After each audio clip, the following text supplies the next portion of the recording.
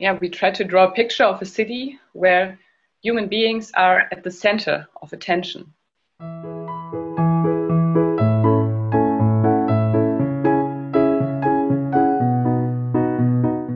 Today we have the chance to talk to Jana Rasch from the Wuppertal Institute in Germany. The Wuppertal Institute is a think tank very strongly promoting a more sustainable, transformative approach to development in Germany. And in this podcast and videocast, we will talk to Janna about the approach which they have developed. It's called Local Economic Development 4.0. And she will provide us an insight about this approach, which is very strongly trying to strengthen more resilient and more sustainable transformative development initiatives within cities and regions.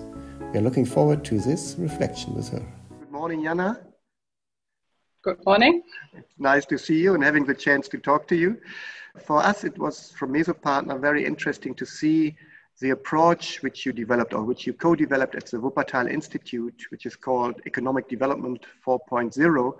We as consultancy who is very strongly working on local economic development, we thought that would be related to Industry 4.0, to digitalization, and the whole issue on how can we make local economic development more internet related.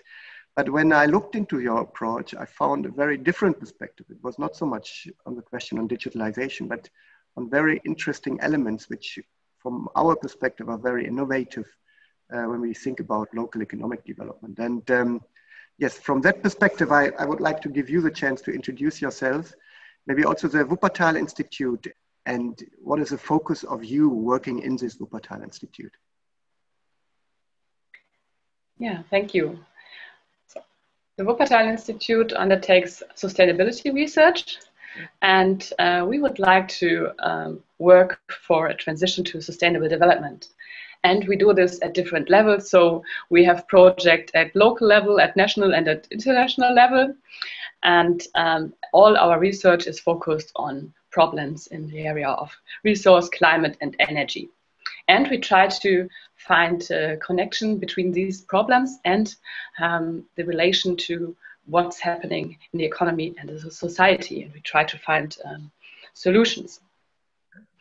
And a big problem is that economic growth and wealth is related to natural resource use. And we try to decouple this. So we try to have prosperity also in the future while consuming less nature.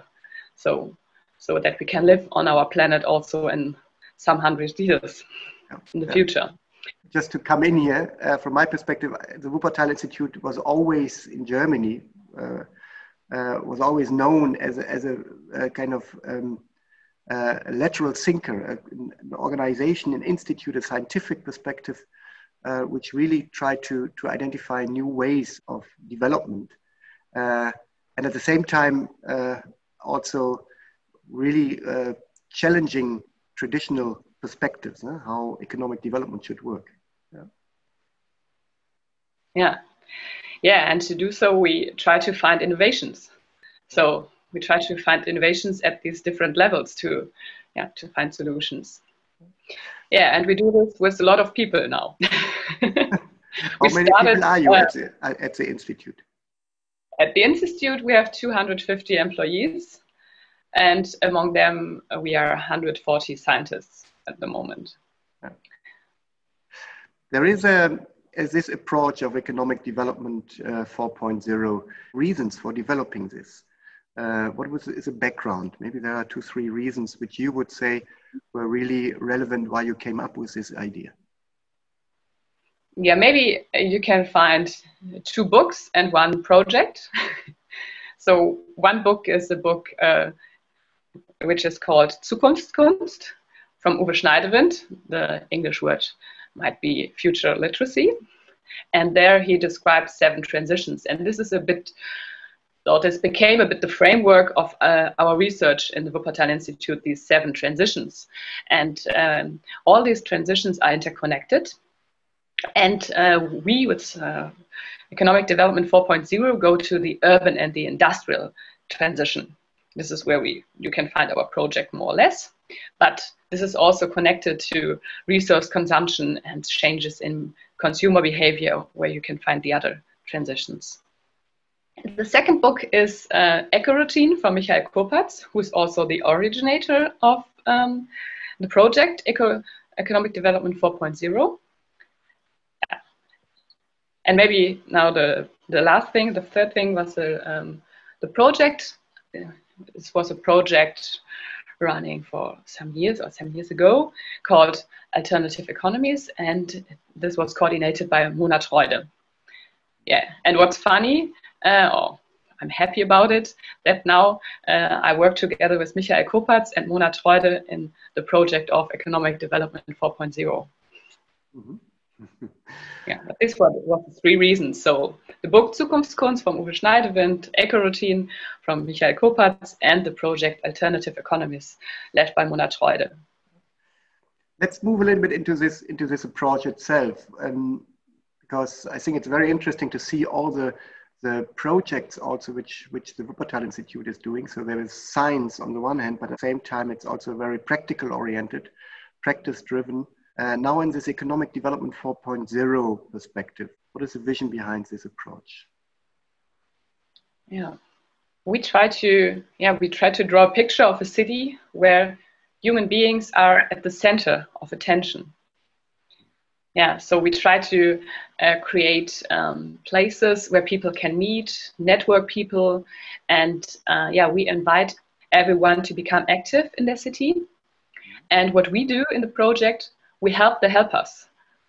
So our vision is a city where people would like to live. So a city who is worth living, but that is also economically resilient to external shocks like natural disasters or pandemics, as we can see now with COVID-19. And yeah, we would like to create cities where people want to live and where their needs are satisfied. Just to get an idea of that, what are main elements so that we can grab it better? What are the elements of this approach? So maybe you would say now these are only cute, small, nice little things that I'm talking about, but our focus is on people who really do something for their city. Like, for example, they run repair workshops, they organize alternative housing projects, such as Housing for Help, you know this maybe? Mm-hmm. And they get involved in their neighborhood, or they run little stores in town. Housing for Health, can you just explain it for the listeners? Housing for Health means? So yeah, so if maybe you're a student and you're looking for a new apartment, but you don't have so much money, so you have the possibility to live together with an older person who needs some help. So you pay less for the apartment, and at the same time you help the person where you're living with in the same house, for example. So this is a little bit the concept. So, but all these initiatives have in common that there's a commitment of the city's citizens for the city. So everybody really like the city where they live in and like to contribute to the welfare and prosperity in the city. I can remember that there were some elements, you had this nice mind map where you focused on these different elements. But if I understand it right, you talked about active citizens. I think that's also very much related to local production and the idea that you have got shorter value chains where you try to really keep the development and the processing of certain products into the location or the closer region. Is that right? Yeah. May I just say some words on the mind map? We try to structure all these ideas a little bit, and we found like 5 business areas where we structure all the initiatives under it. And first was sustainable enterprises. So maybe some stores who sell really sustainable products, or their business model is sustainable, for example. The second business area was sharing. So, but yeah, sharing, like you share bicycles, you can share apartments, you can share, yeah, nearly everything. Sharing economy element is there. Yeah, but here we would like to be very explicit, because we don't think about Airbnb and Uber and all these things people think about when they think about sharing economy. No, it's really the basic thing to share things. And in the neighborhood, it's not about making big business about the ideas of other persons, if I might to say this like this. So it's about really sharing in the neighborhood, in the city, bikes or some things you need in the garden, for example. So they don't need to be produced 5 times, but only 1 time, for example. So this was the second thing, sharing. The third business area is local production. So community-supported agriculture is one thing in this thing. Or when farms, they sell their products directly. Some have some little boxes coming directly from the farms to their apartments, for example. So this is what we think about when we think about local production. But not only things to eat, also, I don't know, there are people in cities, they produce little things you use in the bathroom or in the kitchen. So there are more and more little initiatives from people who produce things you need. You can have a look at what you can find in your city. So the local producers in your city. This is the third point. The fourth business area is social enterprises. Maybe you know these social stores where people can buy already things from other people, already used. Less. That's second hand. Yeah, for example, second-hand stores. But there are some special social stores. They do not only sell things to wear, but they also sell furniture and so forth for people who don't have so much money, for example. So in this social enterprises, we try to collect all these ideas in a town when people try to support other people. Also, for example, when we talk about repair cafes in a town, it's not only about repairing something, it's also a social thing. So people meet and come together, talk together, get to know each other. So this is also part of social enterprises. Mm-hmm. And yeah, you can find more here in the mind map. And the last thing is about sustainable finance and alternative currencies. So maybe you have heard about time banks, local crowdfunding, or regional currencies. And this is all clustered in the business area. Yeah. So just to give you a picture how we structured the mind map. Mm-hmm. So that means that it's, if I understand it right, from what you said now, it's the focus is not so much in these 5 areas. It's not so much only on profit, but it's very strongly trying to link economic elements, economic development aspects with social and environmental aspects. Yeah. And why is this necessary? Because it's not in the traditional local economic development perspective. Is that not integrated there? I mean, I ask that a little bit provocative. Is this approach, would you say, is it very different, or does it close a kind of an element which was not considered in the past?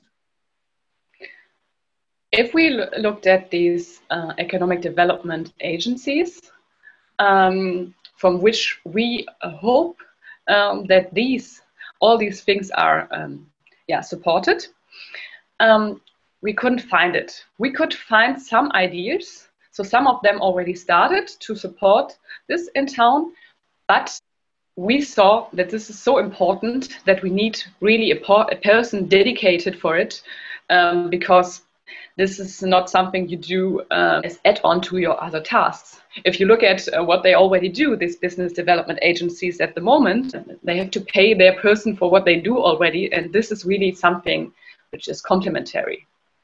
Is it integrating or taking a more open perspective, looking also integrating citizens and also integrating social aspects of localities into consideration, which might not be only related to economic growth, economic success, but also which has a lot to do with, let's say, factors for living and life quality and community?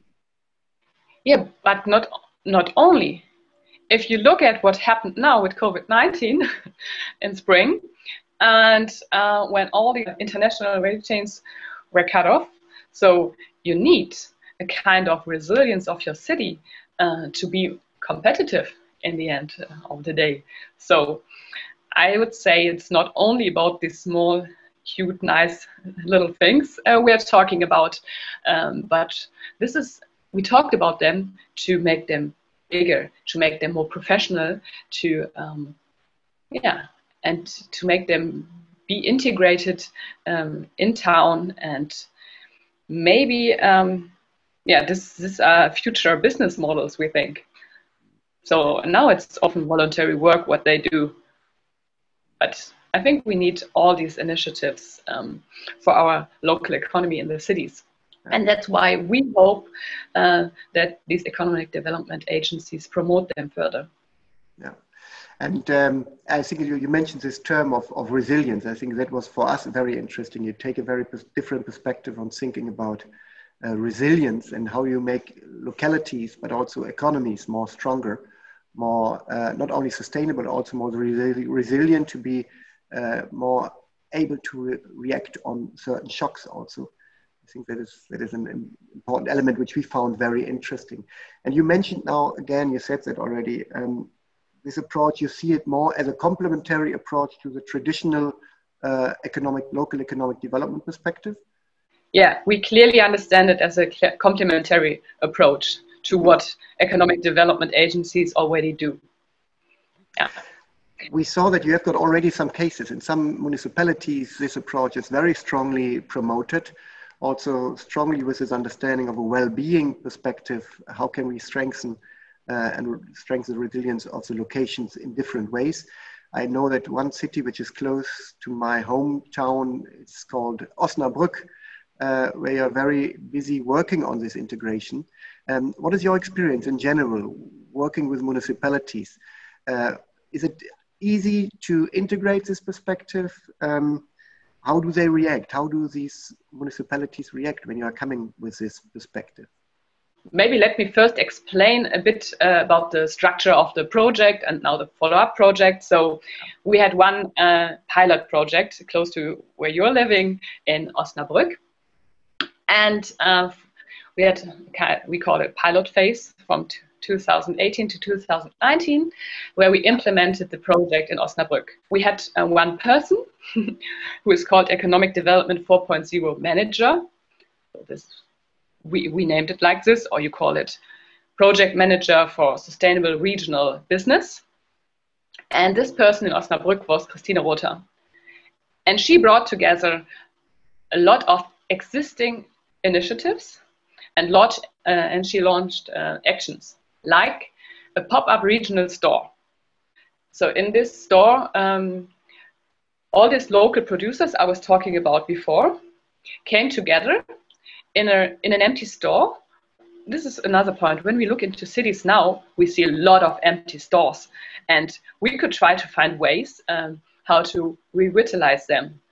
For example, all these local producers, as they did in Osnabrück, they took one of these stores and called it pop-up store, and they presented all their products for some weeks there to sell them. So this was good because they used the empty store and they met, and when they met, they had further plans. So now they are talking about to create a joint label for regional products in Osnabrück, for example. Now they have a network of regional products there. So this is what she did in Osnabrück, for example.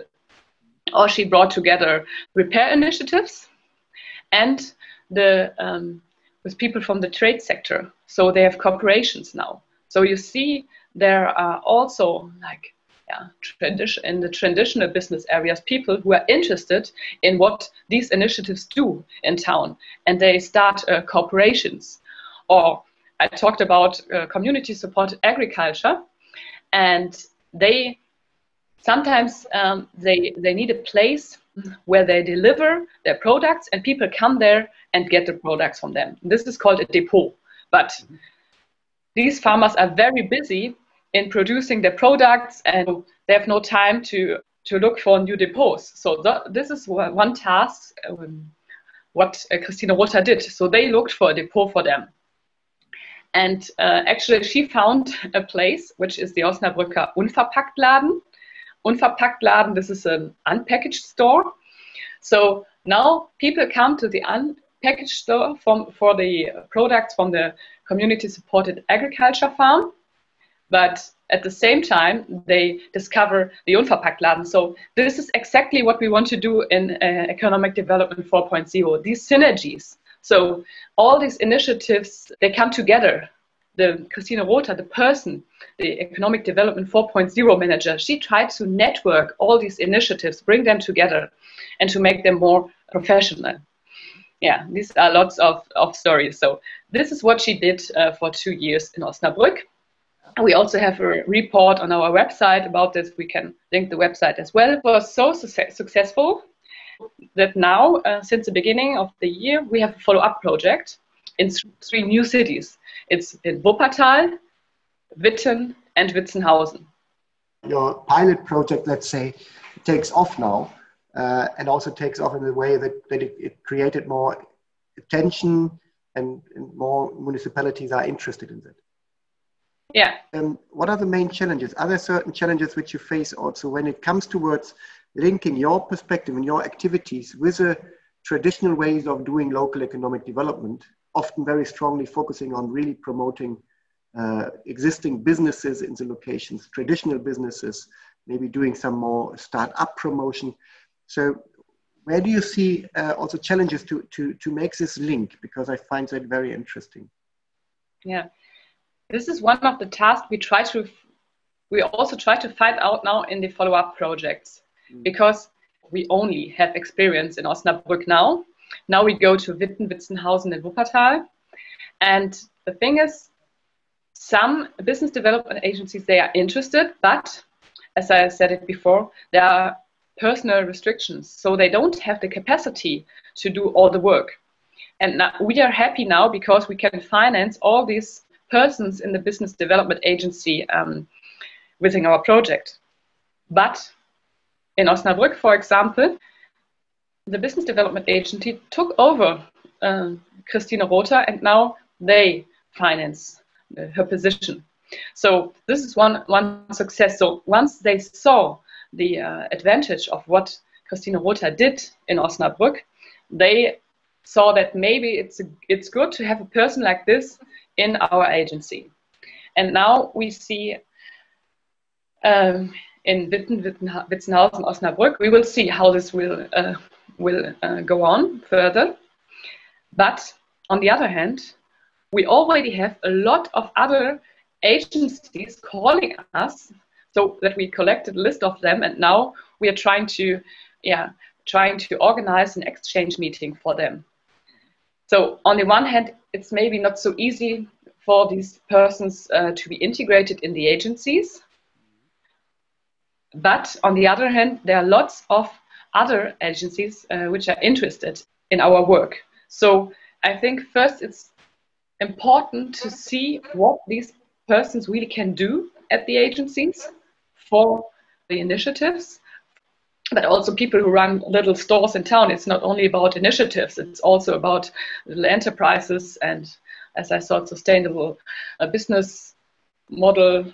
And especially after what we lived this year in this COVID-19 pandemic year, more and more people, and we also can read it in the newspaper, more people talk about regional production. And it's important. It's important to live in a great world together, I would say, but all the things that you can produce locally should be produced and consumed locally. So it's not about being against the others, but it's to focus on what you can do at your city. It's very strongly about personal restrictions. But do you feel also that you have to do a lot of, let's say, awareness creation on these issues which you are promoting? Is there also a work necessary on working on mindsets within a lot of business development agencies to say, look, there is innovation potential here, there is local production and economic potential here, which can be linked even with social aspects, but also climate resilient aspects? This depends a lot of the agency you are talking to. So some of them are very open. We try to do some research in the first project also about the development of these agencies, and some already opened themselves to new topics. They talked about creative cities, for example. So when enterprises go to a city, why do they want to do their business there? And yeah, sometimes you find a good place, it's attractive. But the point is also, is the city attractive to people? Then it's also attractive to enterprises. So they also looked at so-called creative cities, where you can find a lot of culture and art, musicians, and so forth in the city. So there's already a little change in mind, and what they thought about is important to install your business in one city. And this is where we took this point and said, okay, but now we have to go one step further. We need a resilient city, and that's why we need to support all these initiatives and enterprises in these 5 business areas of economic development 4.0 I described before. We have not the time now to go into detail, but I think you gave already a good introduction. And I see also that I see it in our work, often also in agencies, but also in municipalities with mayors, that there is a tendency now also to think more about how can we make our location more environmentally attractive, linking that with economic aspects. You mentioned this COVID-19 background also now with reflection on how can we strengthen resilience when it comes towards production. We have also looked into different kinds of approaches like the donuts economics, where they have now implemented this idea of strengthening a sustainable approach in Amsterdam and other cities. So I find it very interesting that there seems to be also a certain movement now which tries to shake a little bit the local economic development agencies, but also cities, to think about new ways of doing things and do it in a way which is innovative, but at the same time which really very strongly contributes to resilience. What are your plans? What are your next steps? At the moment, we at the Wuppertal Institute try to organize peer-to-peer learning between Osnabrück and the other W, so Wittenhausen, Wuppertal cities. We facilitate mutual learning between them.